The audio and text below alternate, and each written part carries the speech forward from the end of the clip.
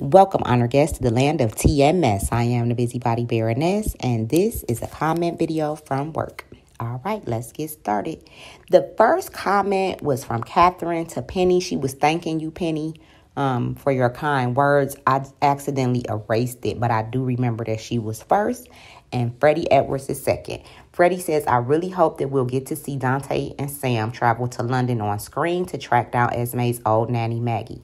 But something tells me they might not get all the answers they're looking for because the nanny might end up dead. And I wouldn't be surprised if Ryan or Heather murders her just to shut her up. But we'll see. Hopefully the nanny can give Dante and Sam some huge information about Esme's life before she came to Port Charles and also tell them who her father is. And then Catherine responds to you, Freddie, and says, me too. Hope we don't get a shot of Big Ben in the hotel room discussions. Here's what I think is going to happen.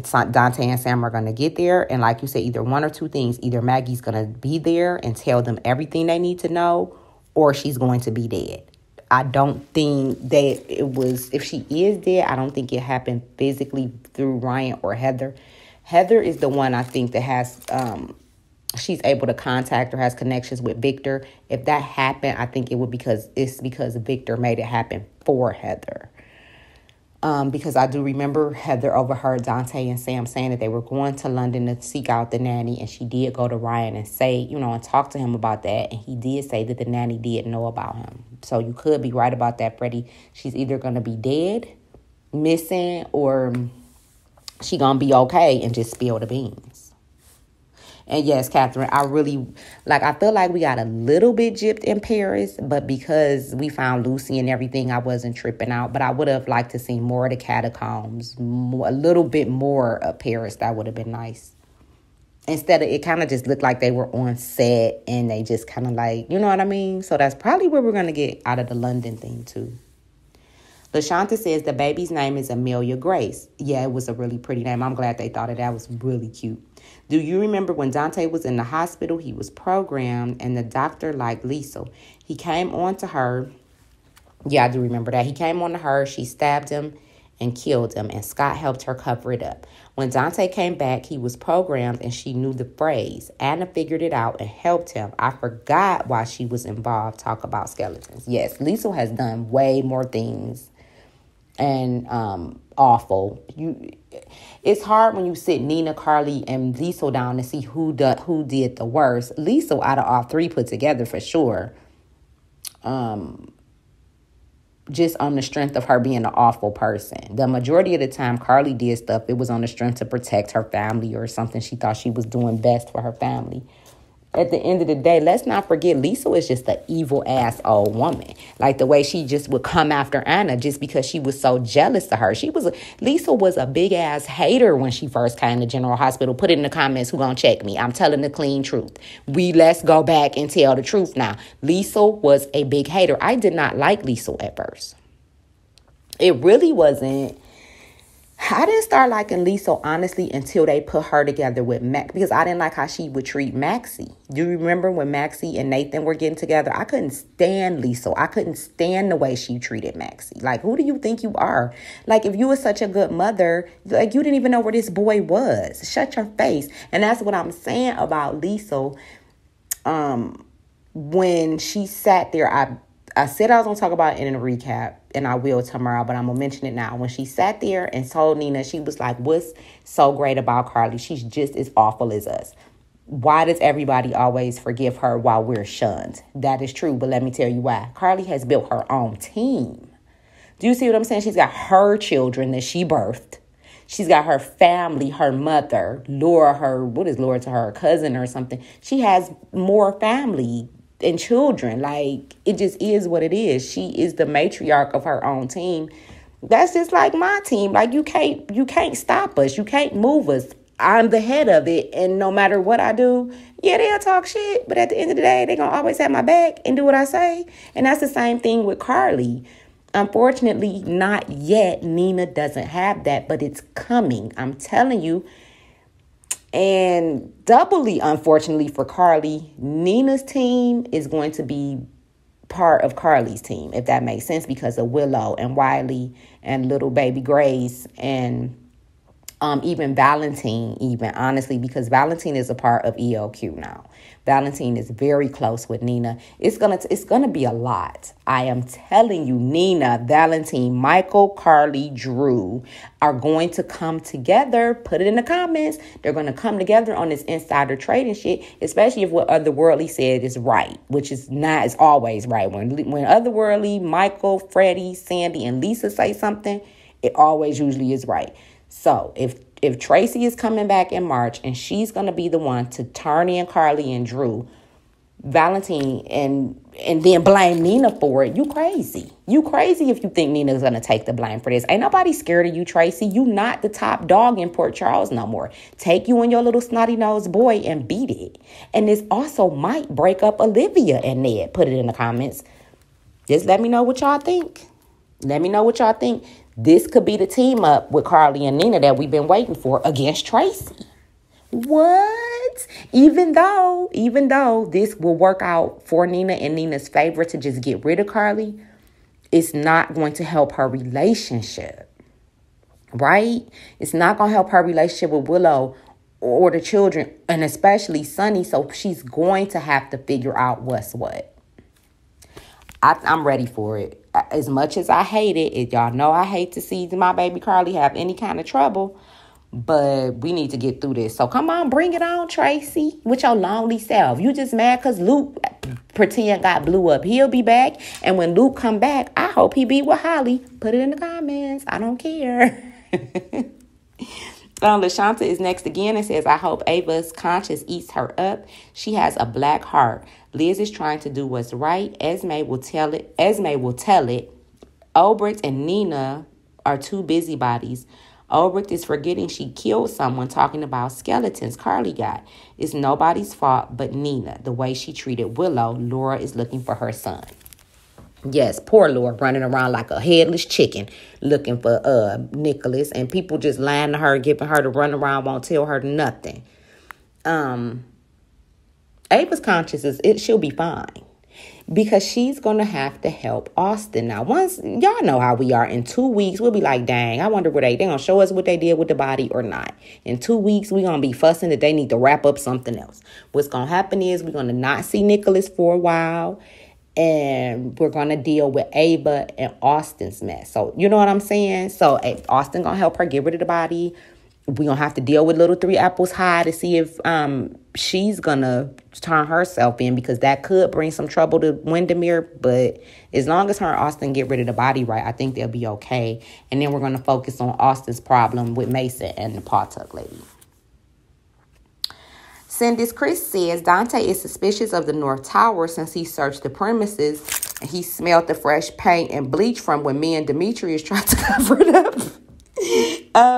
That Esme had been there. If Nicholas is just knocked out but still alive and Ava keeps him in the North Tower, Dante will raid the place and find him. If Nicholas is deceased and Ava keeps him in the North Tower, the corpse will smell and give it away. Austin may have verified that Nicholas is deceased, and here go the point of all points. But Finn and Elizabeth verified that Peter August was deceased, and yet he wasn't. So there's room for doubt. It's 40 acres and a mule's worth of room for doubt. Send us with these stories. Child back. Let me tell you what's going to happen probably.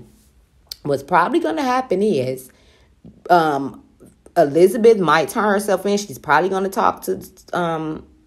finish telling Scott what's what, but we saw in the 16-second preview that Finn gonna tell her, like, listen, what good is it gonna do to turn yourself in now that Nicholas is gone? You're gonna have to take the blame for everything. They're pretty much gonna repeat to her what Ava said, and they're gonna convince her. We're probably not gonna get the truth about what happened with Esme, Elizabeth, and Nicholas until Esme gets her memory back. I really do not think that Elizabeth is gonna turn herself in right now. I really don't. I think you're 1,000,000% correct, because we have a world-renowned doctor and an RN, and Elizabeth been an RN for decades, and they still couldn't verify that Peter was dead. Yes, and let's just say, if Elizabeth does decide to turn herself in and whatever, Dante and them will search Windermere. Right? What reason would they have to search outside of the house? Do y'all see what I'm saying? And they're not looking for Nicholas. They're looking for evidence that Esme was kept there. Ava wasn't living in the home at the time, so she doesn't know anything about it. You know what I'm saying? As long as her and Austin get rid of that body somewhere on the island. Listen, tie a brick to his toe and put him in the moat. Who gonna find him? It's tunnels. Listen, don't play with me. If I worked or lived in Windermere, you would have never found my husband. No, I'm just playing. I'm just playing. My husband is alive and well. He's fine. I just talked to him yesterday. He's fine. I'm just saying, though, they have so many places. Girl, she could have put it in the comments. I'm sorry. Why did she drag him all the way from the sitting room / living room / whatever the hell that room is y'all told me it was? She dragged him all the way out there to the stables when we know behind the fireplace it's a perfectly good hidden tunnel. Why didn't she just drag him in there? Oh, the stories. Okay. Stephanie Clark Castro is next. She says Portia's brother is Jeffrey from the Have and Have Nots Tyler Perry show. Yes, and he is wine fine, not in a box, behind the counter in the refrigerator that you have to pull your debit card out to pay for. Listen, where is the father from, though? The father looks very familiar to me as well. Somebody let me know in the comments, where the father is from, if you know. Is he from another Tyler Perry show, or is he just somebody fine that they brought in from another stories? Or also, let's talk about something, because y'all know my mind wander. It's Friday. We got time today. What if, because, okay. Y'all remember Phyllis was all kikiing on the phone, right? And Nina was like, girl, what you about? And she was like, girl, I got me a boo, pretty much. What if Portia's daddy is the boo? Oh, that would make Phyllis the side chick. Go Phyllis. No, I'm just But wouldn't that be funny, though? That would be, y'all know the writers. Y'all know that they like to keep it close, right? It's not too far-fetched to think. I'm just saying, Portia's mother is sickly. We don't know how sickly, but right now, to me, she's like got one foot in the grave and one on a banana peel. In my mind, right? You so sick to where you couldn't even come to the daughter's wedding, and you had to have a caretaker, girl. So you ain't long for the story world. I'm not being mean. This is just facts, story facts. So let's just say, like, yeah, he met Phyllis. Somebody also, please put it in the comments. Let me know where Portia and her family is from. But let's just say, Phyllis, that is the case. Phyllis and Portia daddy is doing the mess around. But poor Phyllis don't know he married. He messing around with Phyllis under the guise of his wife is sick and he old and lonely. Pretty much like, what was that other man and his wife when the Fresh Prince of Bel-Air mama was on the show? We wasn't together. Y'all, I wish we had the channel back then when Aunt Viv was on. But do y'all know what I'm saying? It could be kind of like that. And then we can go from there. But put in the comments, do you think that that'll be a good one? Phyllis could be the accidental side chick of Portia's father. Or, I ain't gonna lie, I see him more with Phyllis than I see him with Aunt Stella. Because he seems like what Molly said, he was dapper and suave. I can see Phyllis, because Phyllis' husband was like that. Lenny was tall and dapper and suave. Please don't come for me in the comments. But I see Stella, she's more like my country aunt and shit, right? So I see Stella more with a Marshall type than a Portia daddy type. If y'all understand what I'm saying, and I ain't gonna say no more because I know y'all gonna come get me because I probably shouldn't have said that. But that's just what I think. Let me see. Did I miss anybody?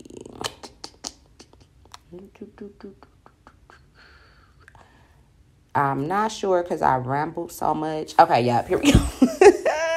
Sandy Moon is next. She says, is Austin helping Ava because he works for her sister? Maybe.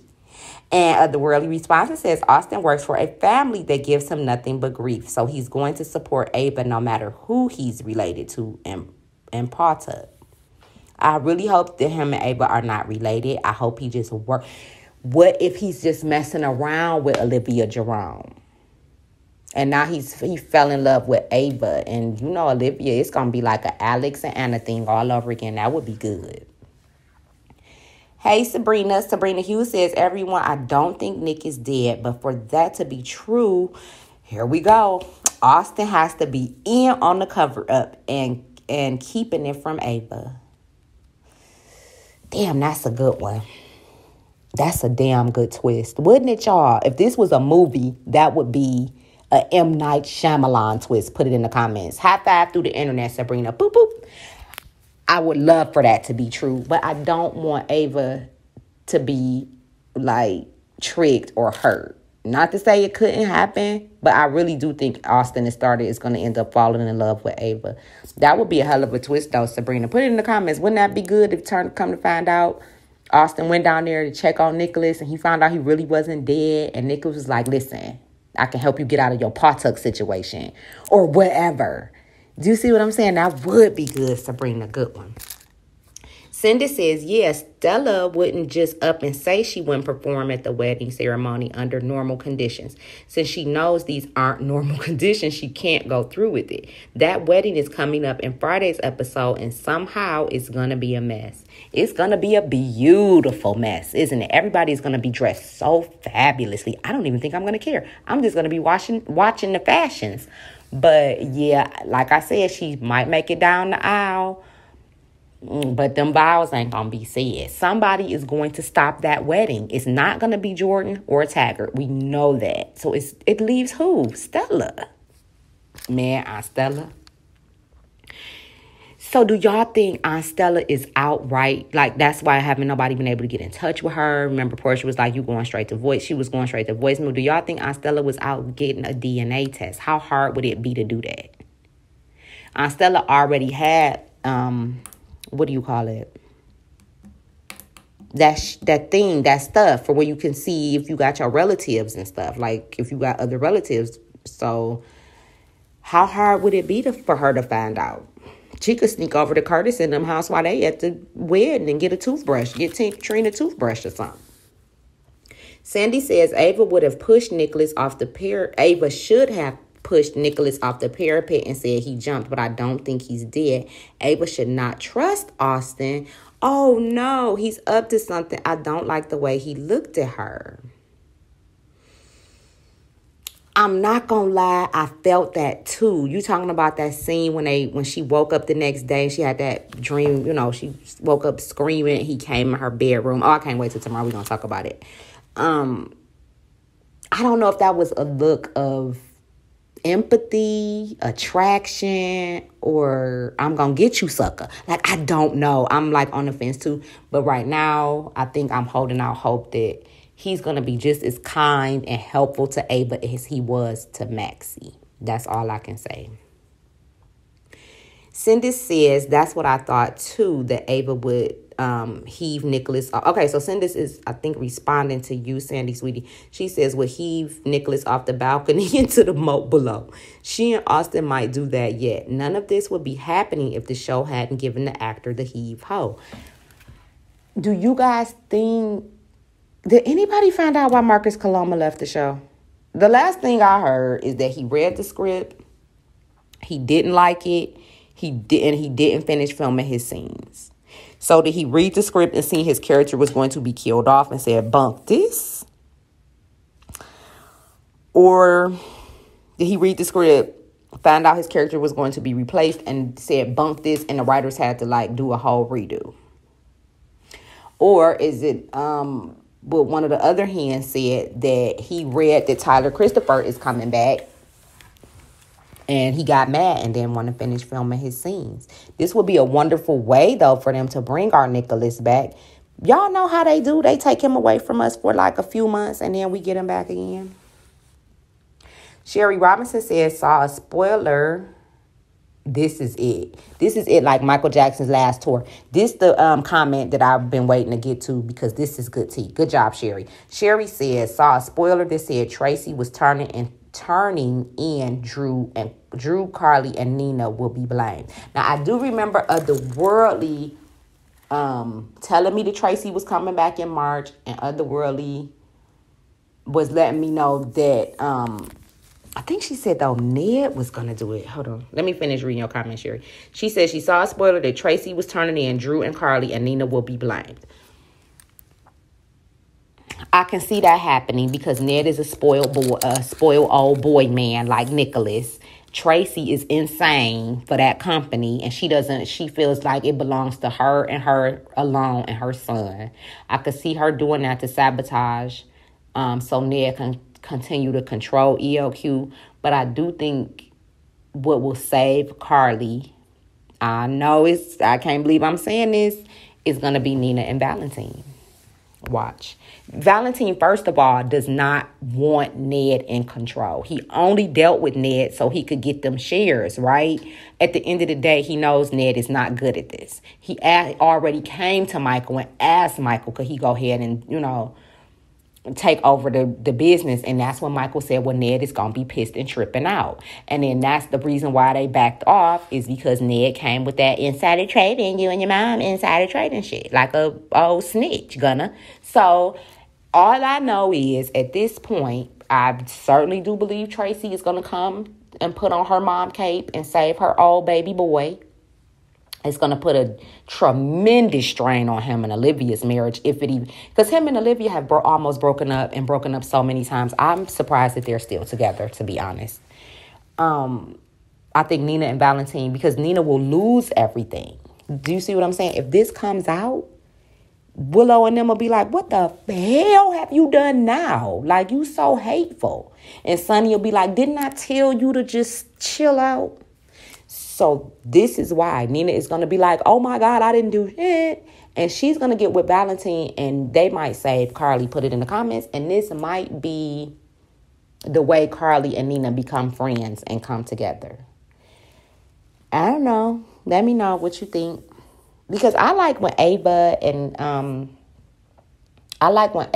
Carly get along. So I can certainly see Nina and Carly getting along and me liking them being friends. Because I didn't like Olivia. Okay, that's not true. I've always liked Olivia since day one. She was always so cute. But yeah, I guess so. But Nina and Carly could definitely be friends. I'm sure that's where the writers are going with this. It's got to be.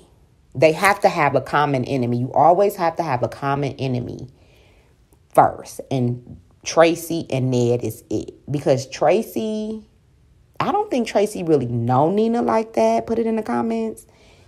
She should be careful. Like, yeah, I know, Tracy, you a quartermain and you slick and you conniving. But you been gone a long time. A long time. So she should be careful. Yolanda D and Otherworldly responds to you, Sherry. So Yolanda is saying, sounds good. Nina deserves it. No. But if she get in trouble, then Carly gonna get in trouble, and it's just gonna be a whole mess.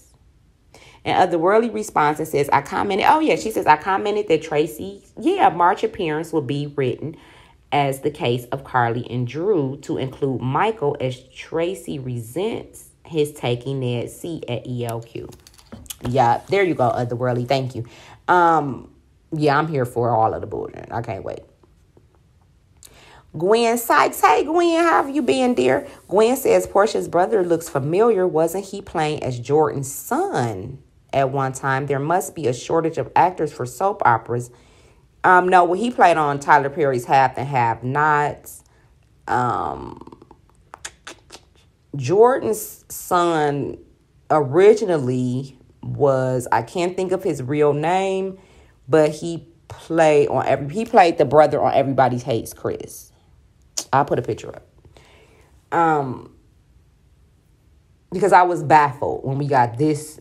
I'm not gonna lie, I didn't like him at first either, because I was like, how is he? But okay. But the original TJ was the brother from Everybody Hates Chris. She said there must be a shortage of actors for soap operas like Franco and Austin. Then Willow gave birth to a 3-month-old baby. Dex is much older than Joss. This dude was in the service and worked security. Cameron didn't have a chance. Okay. Okay. No. Like I said, Portia's brother played on Half and Half Nots. I think the reason why we still have Franco / Austin, and John McBain / Finn / Silas / Vampire from Loving is because they have a fan base, a huge one. And I'm not going to lie, I am part of the problem. I'm so sorry. When One Life to Live left, I went in withdrawals. I missed Todd so much. And then and then they brought him, Blair, and Star on General Hospital. I was like, yes. I was so geeked up. But then they got rid of Blair. Then they got rid of Star. And it was like, you can't take them all from us. And I think it's just the fans. I think that General Hospital keeps those characters on because of the fan base. Put it in the comments. Because we could have been without Franco and Finn 1,000 times. Like, really. We just like to look at their face. Like, I like to see Finn and his awful facial expressions. He still look like the vampire to me. And Franco will always be Todd Manning. And yes, that baby is big as hell. But that baby is so cute. That baby is so damn cute. It is about 4 months, it looked like. Yes, Dex is older than Joss, but we not supposed to talk about that. We supposed to say that he about 5 years older, I think. Angela Johnson says, Jordan looks good with anyone. For real, though, writers, come on, she does. She's just a beautiful woman. Yeah, she could make anybody look good. Because she showed, I was like, look at Taggart and Jordan, looking how they look together. And then I think I put a picture up maybe a few months ago of Jordan and Sonny. And people was like, oh my God, look at Jordan and Sonny. So you know what? You are 100% right, Angela. She's just one of those women that could just make anybody look good. Earl Coggin says, is this the way they decided to kill off Nicholas? What a stupid, poor way of writing. You don't get rid of a legacy character that stupidly, especially when that character is involved in major storylines. Maybe they'll surprise everyone to have him suddenly wake up from death. Austin, however, is a doctor and declare him dead. Well, like we just said at the beginning of the comments, they declared Peter August dead. And shit, Finn and RN declared that. So who knows? I'm really sure they're not going to get rid of him in this way. I really am holding out hope that the next time we see Nicholas, it'll be the original one, Tyler Christopher. But I hate the way they did Marcus Coloma. Can you bring Marcus Coloma back as somebody else? Put it in the comments. I wouldn't mind. I wouldn't complain at all. I feel like it's Jason and Billy Miller all over again, right? It's like, damn, Billy Miller did such a hell of a job playing Jason and a hell of a job playing Drew, and they just kicked him to the curb. And now we don't have either one of them. Is this what we're getting? Are they pulling a Jason, Billy Miller on us right now? Steve Burton, Billy Miller? Is that what we're doing? Marcus Coloma, Tyler Christopher? It's just like all or nothing. We don't get anything. So hopefully we will get Tyler Christopher back. Hopefully. I feel bad for Marcus Coloma too, though. It's hard to say, but I do miss Tyler Christopher, and I would not be mad. I would probably do a whole special if they bring him back. Yes, I would. If they bring Tyler Christopher back, I got so much to say and so many pictures. Yes, I would be doing a Tyler Christopher special. Sean White, she says, yay, oh, thank God. She says, yay, you pronounced my name correctly. Portia's brother said, I'm not gonna wear it. Okay. And Daddy is nice looking. She says, hashtag salt and pepper crew. I'm so glad I pronounced your name right. We have, DeHavelin, where are you? We have a few people, with some difficult names. Like when you see them, you know, it took me a minute. And so I'm like, girl, you can't be doing this channel if you can't pronounce people's names. Like, I'm not gonna lie, that was like one of the main things. So I'm like, how am I gonna do comments if I'm having trouble pronouncing people's names? But y'all have been so patient and kind to me. I really appreciate it very much. Sandy Moon says, I don't think Nicholas is dead. He's hiding in the same place Peter was hiding when he died. Yes, Baroness, Portia's brother was Jeffrey Harrington on the Have and Have Nots. Hope he's here to stay. Me too. And like I said, please tell me if anybody knows where the father is from. Please let me know, because he's handsome too. Catherine Piper says, thank you for all the prayers. It really helps me feel not alone. Love you all so much. This channel is the bright spot of my day. Oh, I'm so glad, Catherine. We got like 6 more days left before you got to do your thing and I got to take my son to do his thing. It's going to be okay, right? We're going to have a nice, relaxing weekend and it's going to be fine.